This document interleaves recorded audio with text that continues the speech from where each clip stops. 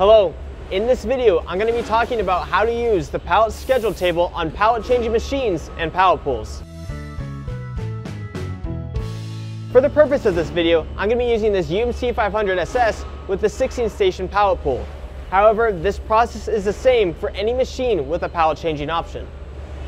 Now before we begin, I'm going to be using a machine with software version 100.20.000.1200 for this video. If your machine has another version, be aware that the screen and functions may look slightly different from what you see here, but the functionality will remain mostly the same. To view the pallet schedule table, press Current Commands, and under the Devices tab, toggle over to the Pallet Schedule Table. On the screen, you will see a table and a diagram showing all the current locations of the pallets in your machine. For the table, the number of rows is equivalent to the number of pallets your machine can hold, starting at 1 and going up to the maximum number of pallets, in this case 17. Next to the pallet number, each pallet will have a letter which corresponds to the shelf that it is loaded onto. This is updated each time the pallet moves. Next we have load order.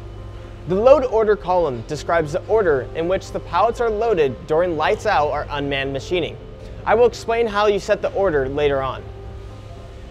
The pallet status can be set to one of 4 things: scheduled, unscheduled, missing, and complete. A pallet will remain unscheduled until the user schedules it, at which point a load order is created for that pallet. After the pallet is loaded and the program has been run, the pallet status will change to completed to let the operator know that they can retrieve the finished parts. If at any point you need to remove a pallet, you can set it to missing to let the machine and the operator know that there is not a pallet there. Pallet usage tells you how many times a program has run on that particular pallet. The part program goes under the Program Name tab.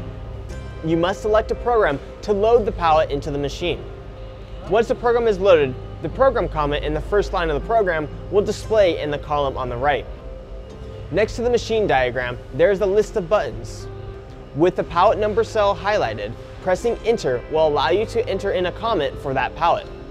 This can be used to describe what fixture is placed on that location or simply to leave information for that operator. Alter will load the pallet and program for whatever pallet you have selected. Once the pallet is loaded, you can then press Insert to run the program.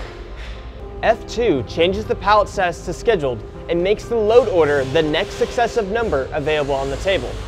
For example, if 2 is the highest number of a scheduled pallet, F2 will set that pallet to 3. F3 moves the pallet in the load station to an open spot, and F4 retrieves whatever pallet you have highlighted and puts it in the load station. So that provides you an overview of what the pallet schedule table is and how the buttons work. But now let's get into an actual use case. I'm going to schedule 3 pallets to run unattended. I've got my first pallet in the load station with my stock loaded. Highlighting the pallet number, I'm going to press Enter and let the operator know that I don't want him to remove this vise. Next, I'm going to press F2 to schedule the pallet.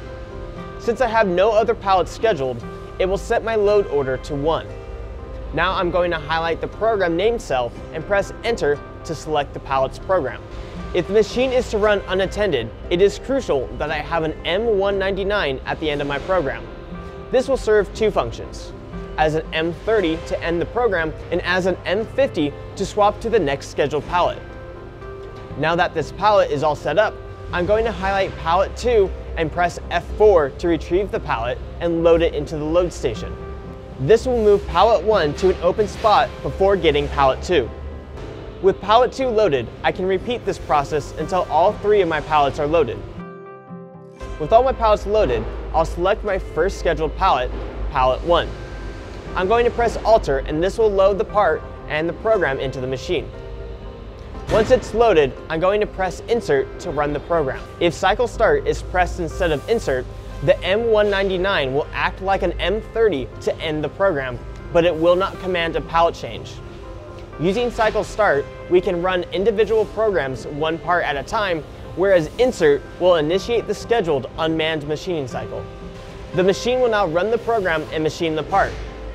When the program has finished, the pallet status will change to completed, And since it has an M199 at the end, it will move the pallet to an open shelf and load the next scheduled pallet.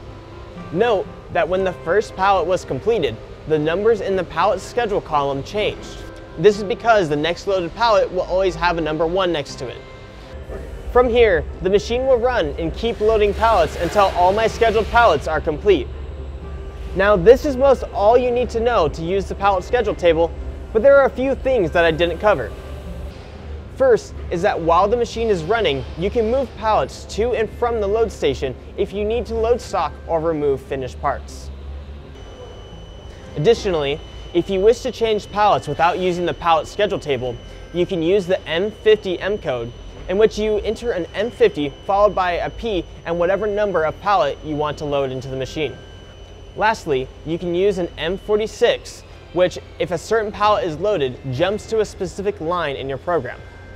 This is useful when running a family of parts using one program.